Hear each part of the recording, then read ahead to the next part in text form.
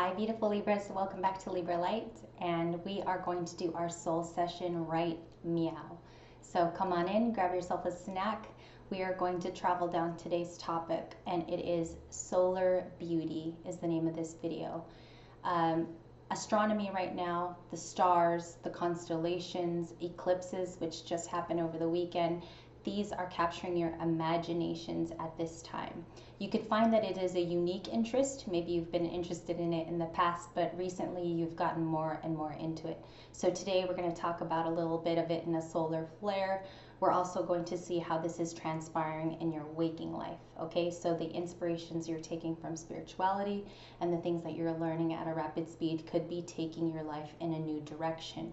Whether you know it or not, the decisions you're making are coming from learned experience.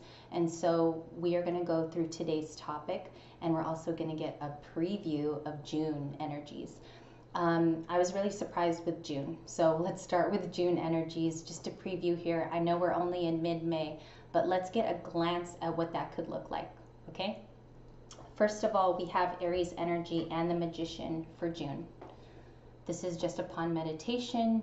I am not saying this is the full energy of June, but it's a preview.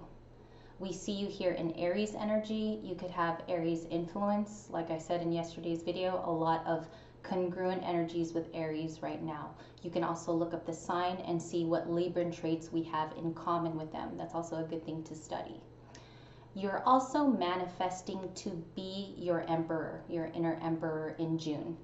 A beautiful combination with the Aries and the Magician vibe. You could be cooking up the perfect storm. I did want to name this reading Perfect Storm, but this is something that is very unique to every Libra. Not every Libra is the same. No two Libras are twins. There's very different dynamics that are happening here, especially when it comes to the unique thing that you do. Okay? If you look at the beauty of these cards too, very, very masculine. When we manifest, we are in very masculine energy. Also with Aries, this is very boss-like. This is very managerial. This is take charge motions to be something or someone. So these two, you might be feeling more in June that you are more masculine, on the masculine side. I'm not saying you're going to go grow a beard and a mustache here, ladies, but I do think that you're going to borrow from those very male-like features that men bosses have or men in business have. You are going to be taking that kind of a role in your life, whether that be decision making, being the mom at home, or just being the person who takes care and nurtures everybody. So you're going to be picking up that role regardless in June. We had death again in our reading. Scorpio here, you could be dealing with a Scorpio too in the upcoming future, or you have. With death showing up after the Emperor, I get this feeling that after you take control or you let go of certain chapters like you have, there's going to be somewhat of like a physical and mental change that happen at the same time. This is going to be almost a simultaneous event that happens. After I thought of that upon meditation, I got Galactic card once again. So you could definitely be going into your astronomy, astrology. You could be going into Reiki healing. You could also be looking up other ways to heal yourself. All right, big deal in June. You could be healing down 3 different avenues or 4, or you could be expanding the way you meditate, or you could be picking up how to be a yogi or doing yoga. You're going to see that this takes a physical change in you in June. People might be telling you that you look different in June, that you are physically changing, or you could be more fit. I highly suggest you take this hint or clue in this video, and you definitely expand on that. You could even create a whole routine that surrounds your physical and mental change or well-being. Last card in that meditation was the Queen of Wands. You are still in this in June. This is a mainstay. Queen of Wands is also someone, besides being productive, has a really, really positive look at relationships, and she also makes things go in her favor. I said makes things go in her favor, because there is no in the vocabulary of a Queen of Wands. She makes things happen. If you're a guy here, he makes things happen, and this is going to be thrusted into your universe at that time. Yes, I did say thrusted. We're going to also travel down more of your oracle. Love life is going to be a concentration in June. This could bring out a lot of beauty in your life. You could be re-inspired, and you could also be falling in love again in June 2022. If you're a Libra here who's afraid to take the leap, or you haven't taken the leap yet, I highly suggest you look at what your love life could be. If it hasn't been going well in your romance department, or it just hasn't been looking great for you from the past, you could find that your love life takes a roller coaster in June. There's a lot of things that are going to change upon your money and also upon your overall abundance and how you take care of yourself. So your love life could be also inspired and fixing those in tandem. So you could meet someone, let's say, who is very, very healthy and very, very different from your last relationship, and they could be helping you in other areas of your life, which is really cool because that's partnership. Okay? That's partnership 101. Trust and faith came out again. Your angels are with you this week. I said this in Monday's video. Your angels are paying very close attention to you at this time. They send almost a guidance and nudge you from time to time. If you haven't been listening to your angels, they're there all the time. You just have to call them into presence, especially when you pray and you meditate. Just say, I need help and I need your guidance.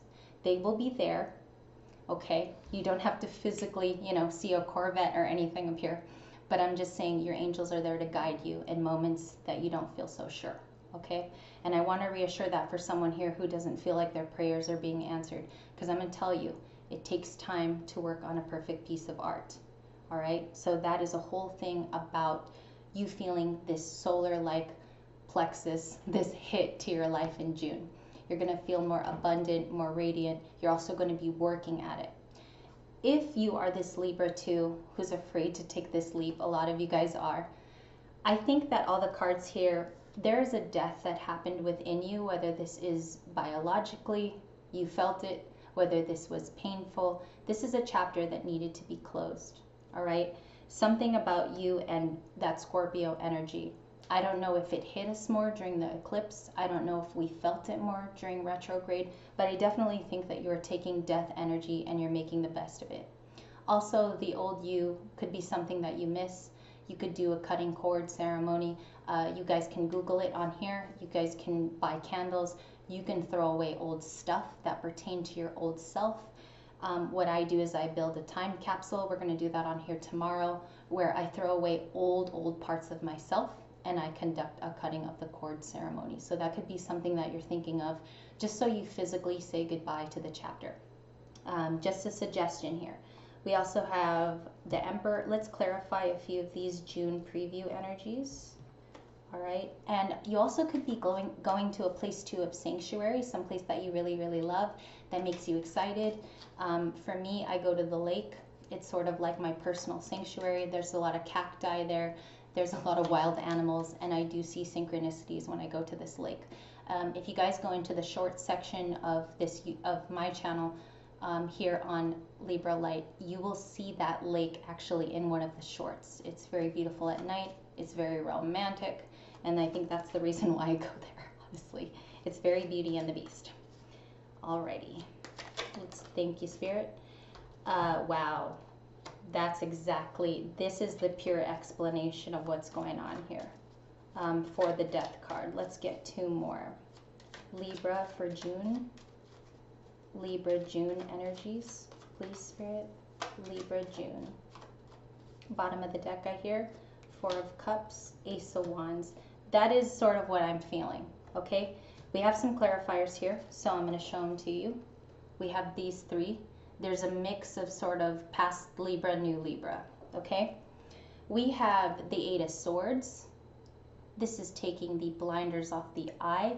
A lot of this is why you had a death, okay? And everything that's been learned up to this point is you taking off that blinder, okay? It will become clearer over time why you had to let go. I also think that you taking the blindfold off really, really set you in a new direction. This could be why you're in the new direction to begin with. We also have the Ace of Wands, creativity, blossoming passion. We have here new starts, new businesses, okay? Very, very positive card. Also underneath another Wands card, which is the Queen of Wands. So a lot of Leo Aries, Sagittarius energy here with the fire. You could even again be borrowing from a fire sign and taking those traits on. In another video, I said Libras take Leo's energy from time to time. We are inspired by Leos. We are also driven by Leos. You could be even dating a Leo. There's just something about that attitude when Libras take it on. It is like a spark of fireworks.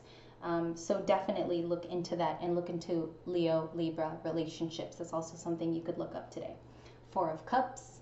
This is residual energy from the past. We see here that she's not paying attention to that cup there to the side in the rainbows, but she's looking back on the past. This could be a state, Libra, that you find yourself going back to. You could be sort of feeling that the past didn't serve you well, okay? But I see here that along with trust and faith and a lot of you being guided and listening, you'll be able to know that your gut was right all along. And that's the story here today. If I were to tell you guys in a few short words, you got to trust your gut in the future and it will not lead you astray, especially if you get those first few red flags. That's all I have today. 11:11 on the clock. Red flags, as I said that. I hope you have a beautiful day. Stay positive, and also never forget, you're a Libra. You got to make that light work. I love you all. Have a good day.